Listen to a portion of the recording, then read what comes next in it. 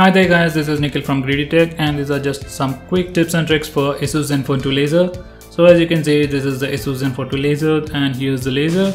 So here are some tips on screen gestures. When your device is turned off, you can simply double tap the screen to wake it up, and on your lock screen, except on these notifications, you can double click on the screen to put it back to sleep once again. You can also double tap on the status bar to put the device to sleep. And you have these quick shortcuts or quick access shortcuts. When you swipe them, it will open the app very quickly. So you have all these shortcuts and they are configurable from the settings. So apart from that, you have this option to open camera when you double tap the volume buttons, either it is a volume up or volume down. So when the device is locked, simply double tap the keys to quickly open camera. If you want to enable or disable those options or configure them, simply come to settings, select Zen Motion, and over here you have those options. Next we have something called as one-handed mode. If you just double tap the home button, you'll get this shrinked version of the screen and everything works really well. It's like a small phone in your bigger phone. So if your hands are small to reach any place, you can use that particular mode. So next, these are called as notification toggles, and to edit them or to change the position of these toggles, you need to press this button. Over here you can change their position. And once you're done, just click the save button. As I've said earlier, you can double tap the status bar anywhere to put the device to sleep, and double tap to once again wake it up. This device does comes with some nice options like power saver. Over here you have your battery modes like performance, normal, power saving and super saving. So most of the time let it be to normal, and when you're playing games, set it to performance, and when you're running out of battery, set it to super saving.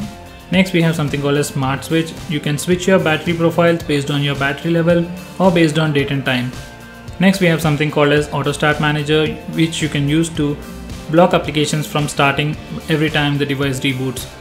So it's something really nice to have, and that comes pre-installed.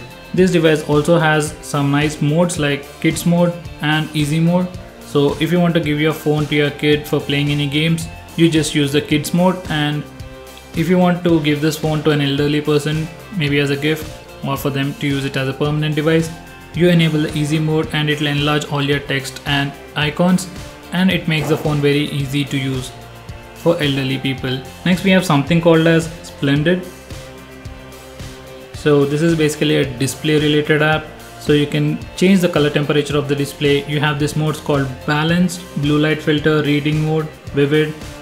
So you can basically change the temperature of the screen and make it comfortable to look even at night. In the camera we have a lot of modes over here. So modes related to video, that is slow motion and time lapse, are at the end, and you have a lot of customizations even for the camera app in the settings over here. So over here you can change the default location where your images and videos get stored, whether it is internal storage or external storage. And that's pretty much it about this particular device, guys.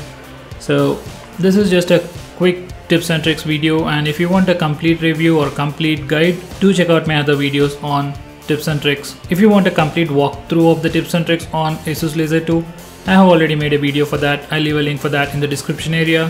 Do check it out. So that's pretty much it, guys. Thanks for watching this video. I hope you found this video to be helpful. If you like this video, give me a thumbs up and share it with your friends, and subscribe to my channel to see more videos just like this.